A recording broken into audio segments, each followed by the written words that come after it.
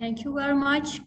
Good afternoon, everyone. I'm going to talk about the ISO 17025 recurrence for in-house method and sampling errors during the validation process by gas chromatography with mass detector. ISO 17025 requires the laboratories to use appropriate method that meets the need to the clients. Where possible, this can be the method considered by reputable technical organizations, national, international, regional standards like ISO, DEN, GBT or another, or international published in relevant scientific textbook journals. If non-standard methods must be used, customer approach to recurrent method must be extensively validated and documented. Laboratories can develop their own methods, in-house method, but it must fully validate, verified to use their acceptable and fit to for purpose. Documented laboratories or in-house methods are subject to higher level validation, full validation. Method validation and verification provides objective evidence that methods fit to aim, meaning the particular requirements for specifically intended use are qualified. Validation should include the three stages. First stage is the process design. During the stage, the commercial manufacturing process is defined based on knowledge obtained during development and scale-up activities. Stage 2, process qualification. The process design is evaluated as this stage to see if process is capable of reproducibility, commercial manufacturing. And finally, stage during routine production, constant assurance is gaining that the process remains in states of control. A successful validation program depends upon information and knowledge from product and process development. This knowledge and understanding is the base for establish an approach to control of the manufacturing process that result in products that describe quality attributes. We know the validation parameters must be determined for quantitative methods for food testing that specify selectivity, limit, LOD, LOQ, precision, linearity, working range, accuracy, uncertainty of measurement, and finally the stability. During this whole process, we make some type of errors.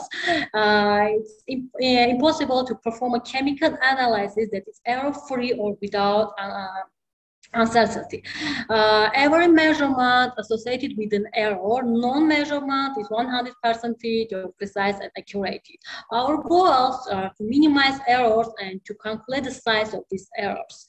Actually, analytical measurement errors are divided into categories: the systematic or determined errors, and random error or undetermined errors. Systematic error affects accuracy, random error affects precise, and random error comes from uncertainty instrument, fluorescein, reading the burette, pipette, small size of our portion, etc. Systematic error or instrument not calibrated, pure calibrated, incorrect measurement, precision, method incorrected, predictably error, etc. Generally, three types of measurement classified: that when we have the non-precise and non-accurate, when we have the higher systematic error and higher random errors. Second type, when we have the precise and accurate, and we can say that we have the low systematic error and low random error. And finally, when we have the precise but non-accurate, in this type, we can say we have the low random error, but we have the higher systematic errors. An important part of estimation is estimating the magnitude of the sampling error in estimating. This provides a measure of the precise of the service estimated for the specific sample design. Sampling error can only be estimated if properly sampling used. Sampling error are statistical errors that occur when the sample does not accurately represent the entire populations. The sampling error is an error caused by observing a sample instead to whole populations. It arises from estimating in population characteristic by looking at only one portion of the population rather than entire population reference to the differences between the estimated error from sample survey and the true value whole result if cases of the whole population were taken under the same condition. Sampling errors include the sample definition, sample collection, and sample handling. Actually, the 10 sampling errors have been categorized into 4 major groups. Terminology describes these 10 errors has also been adjusted for better understanding and to reflect common. The first, material errors. This include the fundamental errors and which is generated by composition heterogeneity. Grouping and segregation error, which is generated by distribution heterogeneity, and the Nugget effect. Second group is the process errors. Process errors include the periodical and non-periodical variation. Third group, sampling errors. This includes the sample definition, sample collection, and the sample handling errors. And finally, the laboratory errors. This includes the analytical errors and data errors. Essentially, all above errors may affect laboratory errors and conversely may be affected by laboratories errors. Let's discuss each part errors individually. The first error, fundamental error. The fundamental error related to the nature of composition of the material. The errors inherent when the material is sample and unavoidable. The material we sample, whereas its composition or constitution, we generated the fundamental error. For example, in our screening process, when we use the determination of pesticide residues in food and food additives, food supplement, we include a different type of food additives such as tablet capsules. These components have different particle size, particle shape, surface charges, and other differences. This type of material virus is called the composition heterogeneity. Even with the perfect sample, there is no such. This is the representative or accurate sample. Second group, errors, the grouping or segregation error addresses how variation particles are distributed, both in the lot and the particle place where we take a sample. Differences between individual particle determination, they are distributed a lot as well as locally. Differences between they may segregate during transport or when transferred from one container to another. Further, the material is never perfectly blended. It always has some degree of setting of segregation. If a near perfect blend was achieved, we lost an uniformity when the transfer the product from blender to drum to hopper. Consequently, we include the distribution heterogeneity, which generates this grouping and segregation error. For example, when we are determination to pesticide, sometimes need to supplement, we need to mix the active ingredient ourselves in solvent, and of course there will be an error in the mixing during this mixing process. Nugget effect. The nugget effect may occur in sampling pharmaceutical or natural matrix such as a natural product or food supplement, food additives. Nugget may be individually particle, clumped material due to moisture or electrostatic charge or other localization reagents of higher ingredient concentration in the material to be sampled. For example, to determine pesticides in vegetables or fruit, pesticides accumulated more in the peels. So the latter must be taken into account when sample preparation. Second group, we say the processing errors and include the non-periodical and periodical part. Non-periodical process variation in non-random and results from process changes showing data shift and trends. We might know there was a process upset or the material from new sample was unfortunately introduced into the process. Both are examples of non-periodical process variation. Periodical process variation is also non-random and results from cycle behavior. The sample definition, the sample definition determines which subset of the load material will be included in the sample. Sample collection is the physical obtained material identified to be in the sample. To reduce sample selection errors, the concept of accurate sampling must be followed. Every portion of the lot of a quail size must have the same change of being including in the sample. The principle is the bulk sampling version of sample random sampling that uses statistical sampling. Recall the randomness is not the same as observed. Randomness is a well-defined process that can be repeated. The results of the process may be different, but the process itself is the same.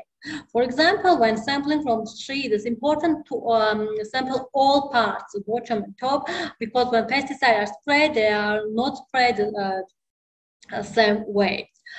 Sample handling is generally considered to be the substance of sampling. In concern sampling, preservation and integrated both during and after sampling. Sample handling refers to physical or chemical changes that there are sample materials composition and the characteristic of interest cause our measurement to change. For example, a sample may correctly taken on production floor, packaged, and sent off the laboratories for analysis. When the lab receives the sample, however, the sample has significantly changed. The particle size distribution may be altered to the average, or other change may take place because the proper storage temperature of the sample has not been maintained during transit. Sample handling is specified and generally described to fit particle situation. There will be finally, analytical error also include errors caused by the analytical instrument. The error may be determined by performing an instrument precision study in which the same sample is rejected through the gas chromatography with mass detector, multiply times and mean and standard deviation and calculated. The analytical error may also include human performance variation in the laboratory precision, including things that incompletely dissolution, plating during heating, and reading the liquid molecules improperly. And finally, errors, 10 errors, data errors are categorized in laboratory errors because they are more likely to occur in laboratory. They can, however, arise anywhere in the process or in the sampling. They consist all of the mistakes and occurring manually data recording, data transfer, or data treatment, whether done manually or by computer. For determination of pesticides in food supplement, we divided two categories of errors, the sources of systematic errors and sources for the random errors. For the sample preparation, the portion of sample to be analyzed may be incorrectly selected. Random error, the analytical sample is in contact and contaminated by the other portion of the sample. Second, sample processing. The composition of analyte during sample processing, cross-contamination of the sample, for example. Sources of random errors, non-homogeneity of analyte in the single unit of the analytical sample, or the same, non-homogeneity of the analyte in the ground analytical sample. Variation of the temperature during the homogenization process or during the sample process. Texture of plant materials affecting the effect of homogeneous process. All of this process about sampling processing about the homogeneity. Extraction or cleanup sources of systematic error, incomplete recovery of analyte interferences, co-extracted materials, variation of the composition of like the fat, sugar, when include sample materials, temperature or composition of the sample, or solvent metrics. And quantitative determination, systematic error, incorrect purity of analytical standard, determination of substance differing from the residual definition, determination of substance which do not originate from the sample, contamination from the packing materials, side of determination of phthalates in why? Sources of random error, precision and linearity of the balances, changing the laboratory environment conditions during the analysis, operator effects, lack of attention, etc. Sum up, we can say that recognition of sampling errors and their impact of data variation is an important consideration in validation data evaluation. 4 general categories comprising 10 individually sampling errors have been identified. Sampling errors may occur at all times during validation, during process, during testing, analysis of data. Validation and completely professional must always be aware from potential for sampling errors and the impact of validation, data, and analysis. Sampling must not be overlooked as a critical aspect of successful validations. Sampling error may greatly influence validation data, causing correct judgment, influence trending and variation, and other ways significantly affect data accuracy and precision. Thank you for your attention.